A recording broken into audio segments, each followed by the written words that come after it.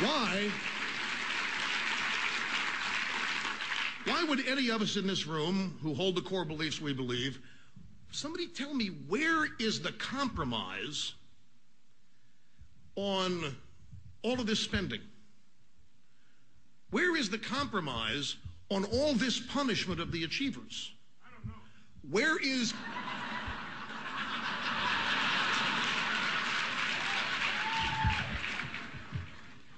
Where is the compromise between good and evil?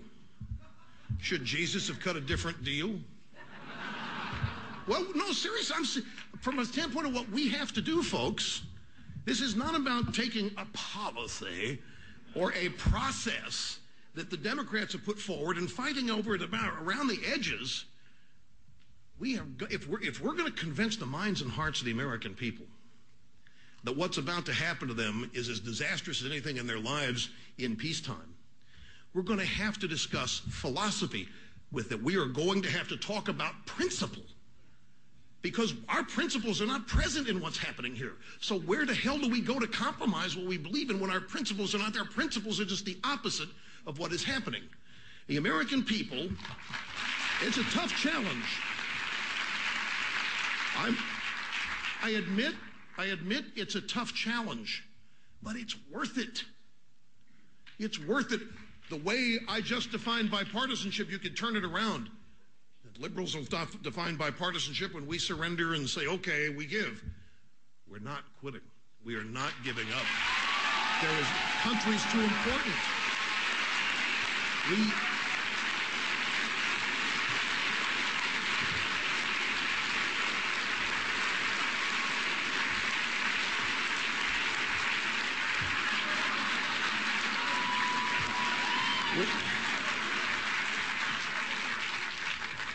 Now, there are certain realities. We don't have the votes in Capitol Hill to stop what's going to happen.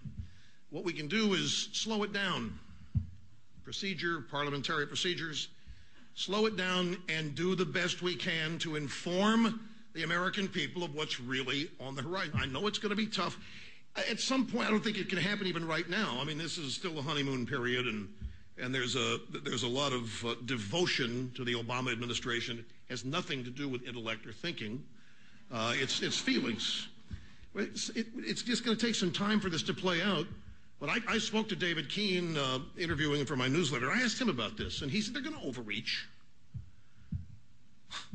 Wouldn't you say they have? I mean, they're going to overreach. At some point, people are going to realize none of this is possible. You can't have people living in homes they don't pay for. You can't have people driving cars they don't pay for. I mean, you can for a while, but after a while, the people paying for it are like, screw this. We're not putting up with it. And you're going to see, and you're already starting to see evidence of this, all these tea parties that are starting to bubble up out there. Those are great. It's fabulous.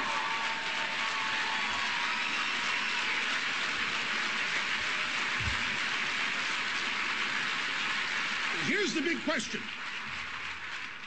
Here's the big question.